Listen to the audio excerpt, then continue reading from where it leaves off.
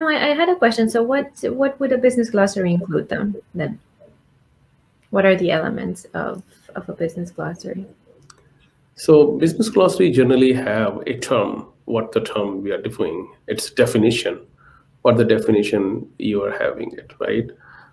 Then you need to also need to make sure that who is the steward who is maintaining it, you know, and then you need to also have some sort of information that, okay, um, like who is the, what is the approval process for this, right? You know, is there approval council which you need to approve it, or is a self somebody created that? What is the approval mechanism for this is?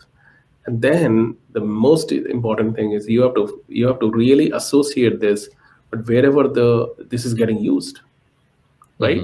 So that the idea is that if the business glossary is there, which is the definition around everything, that's good. But okay, tell me where it's used, you know, and that is where I think the real challenge is that okay, I put the definitions at some places. If most of the time people put a business glossary, believe me or not, and they have a spreadsheet, fancy spreadsheet, we put all the terms, the data governance team sit together, they put it, and they put it in a shelf, and then nobody's using it, and nobody's aware about it. Then it's like, what is the purpose of it, right?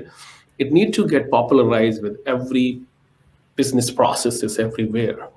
That is the main objective of the business glossary, to popularize it into it. So those are the another component which should have it, and that is needed for the adoption of the business glossary.